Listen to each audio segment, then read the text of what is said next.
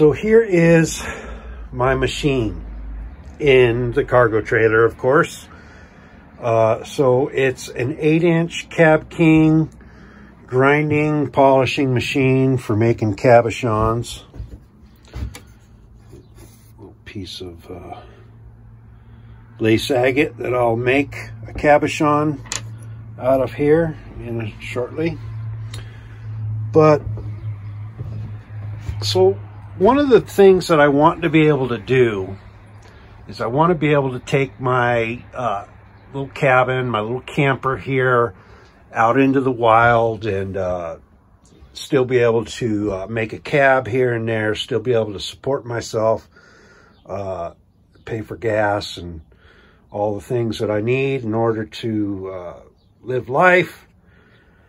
So I need to work. So here's my machine. This is how I earned the money that I spend. Obviously it's on the shelf, and it's a nice sturdy shelf, and I'm happy with the shelf so far. These drain for these plastic trays. Normally they go on the back side. This curve it sticks out way too far for that to go on the back side. So what I have is a PVC pipe elbow, and if you pull off that plastic tubing, and then this slides over the top of that. I'm trying to do it with one hand here. But anyway, that fits on. This is like a rubber piece. And if you push that on, it fits on real tight.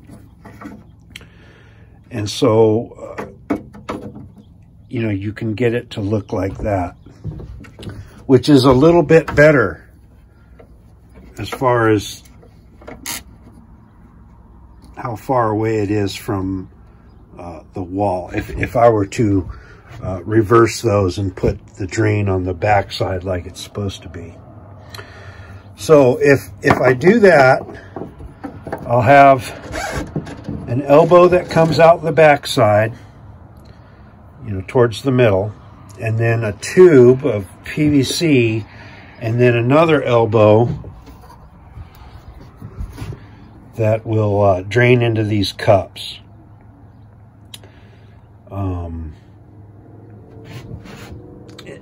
Instead of having these tubes and the bucket down here for the drainage. Now, this has been set up for a couple days now, and I've made a handful of cabochons out here in my trailer. And this is fine. I mean, this tube's sticking out. I mean, I could take them off and it's fine, but I really would rather have them not there. I'd rather have them in the back. So, as I make that back there, I'll keep you updated and make a video on that. It's not quite there yet. There's a couple little issues. I need to raise this up just about 1/8 of an inch or something in order to use those elbows. So I've got an issue or two to do there. I haven't done a lot of electrical work in the trailer yet. I'm still working off basically extension cords and power splitters. So just got a cord coming in from the outside and plugging into a splitter, and it has the light and the motor plugged in there, and another cup for this side. The drain should come out and fit in there. Up here is another shelf, and I've just been putting my cabbing stuff on there, my little safety glasses, reading glasses, some hearing protection, and my jug of water. The little valve and the tube that comes down supplies water to the wheels. And I have my spray bottle that I use sitting up there. And of course the window is right where I wanted it to be.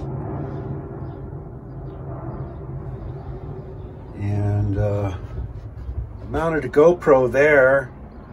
as my other angle.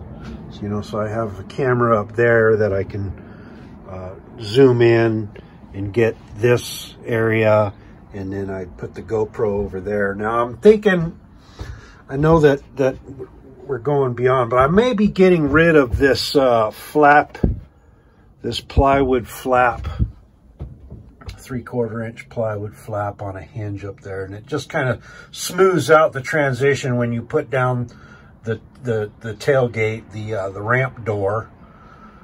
When you put that down, that just kind of makes the bump a little bit less. But honestly, I don't know that I need it. I mean, the only thing that I plan on really bringing in and out of here is a motorcycle, and it has rather large wheels, and it rolls quite easily over that bump. It doesn't really need it. So I might take that off and save myself 30 pounds or whatever that weighs. We'll see.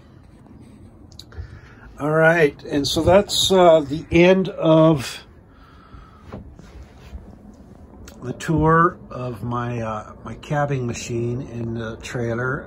It isn't completely finished. I'm sure, like I said, I have to work on the drainage, and like I said in a previous video, this machine will never ride around in place unless I do some other stuff to it, make it more permanent.